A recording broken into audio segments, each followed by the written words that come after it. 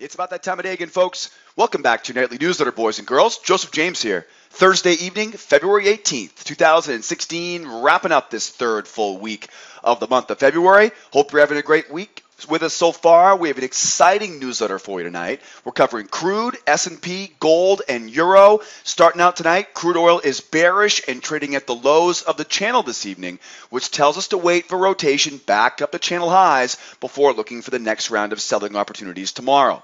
Over on the E-mini, the S&P is also bearish. It's got a spike in channel and a trading range this evening, which tells us to look for bull traps up at the highs of the range and highs of the channel for the most reliable trades tomorrow. Over on gold, the yellow metal is bullish but considered way too expensive this evening for the buyers to want to buy after today's big move. So we expect to see a deep correction off the highs, which tells us the sellers to look for buyer failures on the way back to the correction zones we have waiting for you below. Gold's a pretty interesting scenario waiting for tomorrow. We may end up seeing that gold all the way back where it came from. More on that in a moment. The euro is bearish and coming off the highs of a channel this evening. We get a possible bear flag waiting to break down on the euro before the market completes rotation back to the low. This tells us to look for traps at the highs or lower lows after that bear flag sets up. Beautiful bear flag and a beautiful channel this week on the euro. Tough to tell where we go next. Got a good plan on the euro though for you guys. Be waiting for proof tomorrow morning.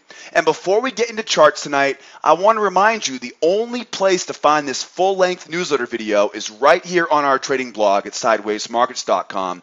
If you're watching the video on our YouTube channel, not to worry, there's a link in the description of the YouTube video that will take you over here to our trading blog so you can watch the full-length version. While you're here in our trading blog, don't forget to grab a free pass to come out and test drive our live trade room as a guest for a day, maybe 2 or 3 days. Free pass in the upper left-hand corner. Lower left-hand corner, you'll see a spot to register for the nightly newsletter mailing list. I do not post the full version of this newsletter on our YouTube channel, so make sure you register for our nightly newsletter mailing list. That way you never miss another newsletter video. Next up, right below the video tonight, you'll see a spot to download all the charts you see me using in tonight's video. You can download those right below the video on our blog. Over on the right-hand side, you can register as a trial member, learn more about membership, and of course, we almost always have someone standing by here 24/7, 365. It looks like I need to reset the chat server. But typically, though, you'll be able to reach somebody there during business hours, right, if you have any questions along the way. Now, let's get started tonight with the schedule for tomorrow. Looking at tomorrow's schedule, we have options expiration Friday. Now, for pretty much everybody besides the E-mini S&P, this won't mean very much. Every month, the third Friday of every 1 month, that is mañana. Tomorrow we have the options expiration Friday. Now, shouldn't be a big deal for crude, shouldn't be a big deal for the euro, and it shouldn't be a big deal for the gold, but the E-mini S&P, we do expect that to be a little bit sluggish. There may be a little bit of analysis paralysis, a little bit of a self-fulfilling prophecy ahead of OPEX Friday. Overall, though, I just want you to be aware it's happening. I don't worry about it too much. If it's a little bit slow, it's going to be a Friday, right? Tomorrow's a Friday. It's OPEX Friday. There's going to be a little bit lower volume. It's a Friday, so it's always going to be a little bit lower volume than we typically see.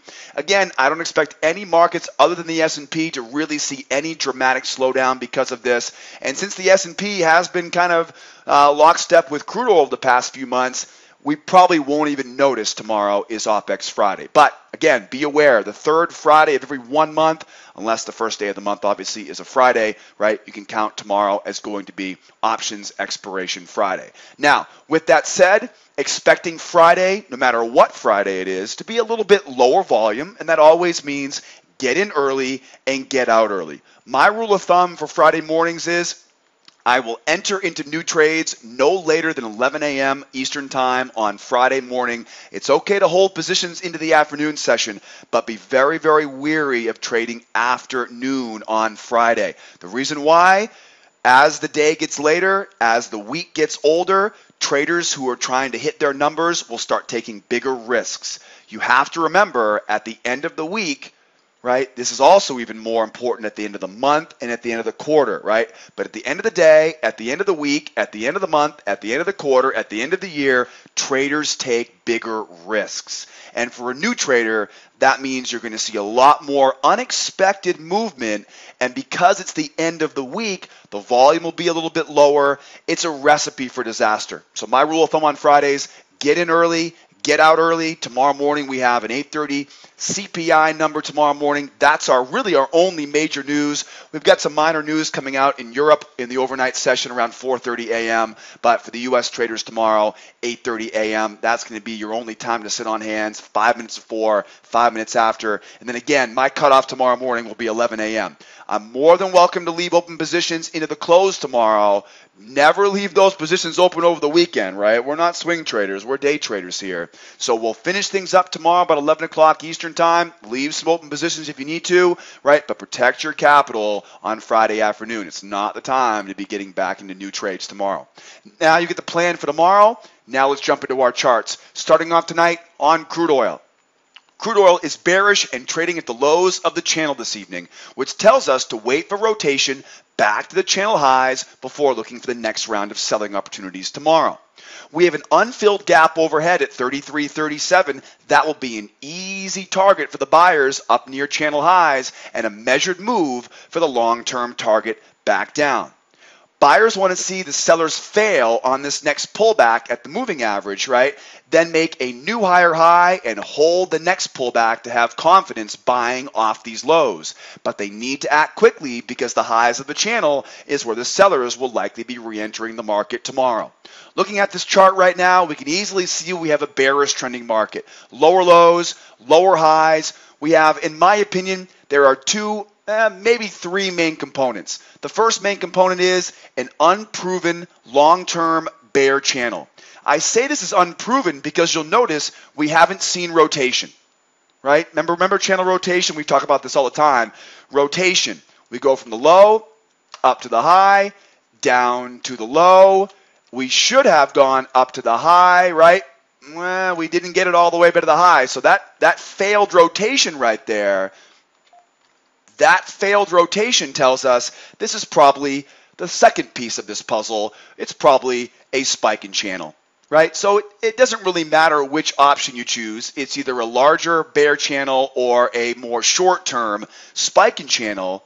Both of those tell us direction, and both of those tell us to expect a correction higher before we look for selling opportunities back lower, okay? The third piece of this puzzle is going to be that gap. Right? There's a very important gap, right? And if you look closely, that gap lines up right after that news came out. Remember that news came out this morning? We slammed down, double bottomed, trapped high, and then collapsed back lower. We talked about this in the trade room this morning after we watched the morning finish up. We said look for a trap high before they finish that job back down. Well, that trap high, you can guarantee there's a bunch of sellers in there who still have their stops floating few ticks above that high, right? That gap, sorry for the white out there, that gap is going to be a tasty target. New higher high, hold the pullback, right, for the buyers to try to fill that gap. But again, they got to be careful. If you want to be a bull right now, you've got to get to it quick because you're going to run into all this resistance overhead. The final piece of this puzzle, we got a couple options for a measured move. If we happen to collapse here overnight, we have a short-term measured move down around 31.89. You'll notice how there's a couple different options for the measured move. What will be the more reliable measured move is after a bullish correction, A to B, right, B to C. It's difficult to tell where that C point will be.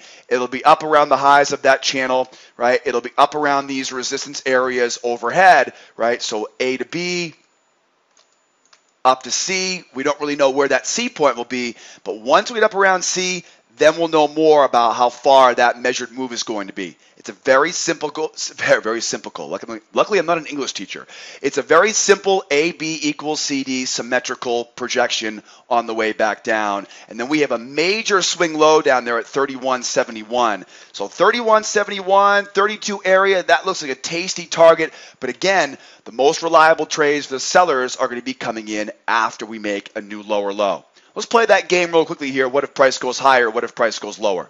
First of all, if price goes lower right now, we are at the low of that range, the low of that channel. It's very unreliable selling low.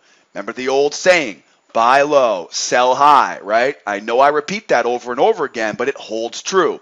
So if price goes lower, be very careful about selling. If anything, you want to be looking for a buying opportunity here. It will be aggressive, right, into those seller failures to buy off that low. This is a bearish market, so if you choose to buy this market right now, wear your helmet, wear your seatbelt. Most importantly, treat it as a scalp until proven otherwise if you're going to buy this market right now if it goes lower, right? So if it goes lower, be very careful selling it. If it goes lower, what I'm looking for is a spike higher, failure for the buyers. That way I can sell without selling right into the low. Just don't sell into the low, right? If it goes lower, buyers will look for seller failure to buy that low. Sellers will look for buyer failure after a snap higher, right, to sell it back down to that measured move. What if it goes higher?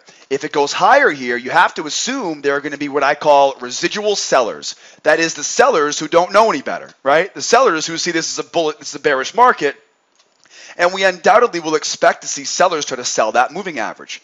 The buyers are going to be waiting for that to fail, and that will ultimately be their first somewhat reliable opportunity. It's difficult to say the word buy and reliable in the same sentence in a bearish market, but that will be the first opportunity to be a buyer. What the buyers really want to see, though, if this goes higher, is they want to see this market make a new higher high, pull back, and hold that moving average on the first pullback.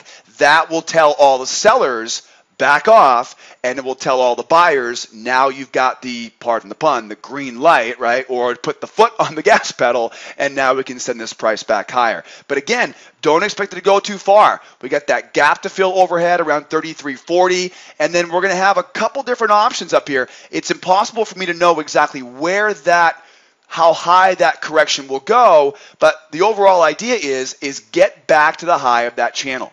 Right? Get back to the high of that channel, get back into this area.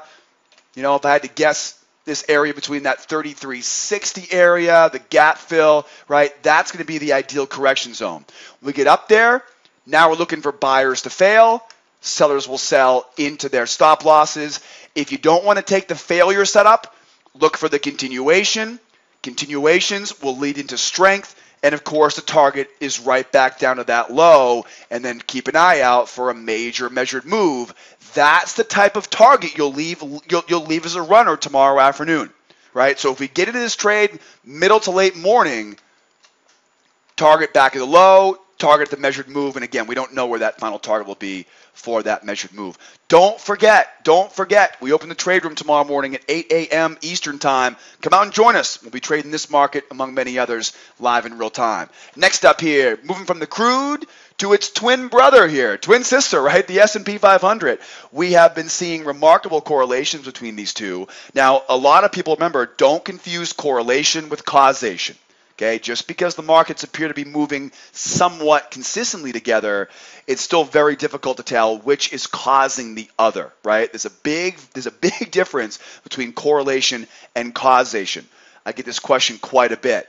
Is there a correlation between certain markets? Of course there is, but the reality is the advantage of that is very small, and it's always changing. It'll take you a lifetime to be able to figure out how to predict or anticipate the causation. That's the key. So, bottom line, we almost expect at this point the S&P to follow suit to crude oil, right, or vice versa. You tell me. I don't know, and I really don't care which is causing the other. All I need to worry about is what's on this chart. The mini S&P is bearish with a spike in channel and a trading range this evening, which tells us to look for bull traps at the highs of the range and the highs of the channel for the most reliable trades tomorrow. Both the spike in channel and the trading range tell us to look for a correction up around 1922 to 1925.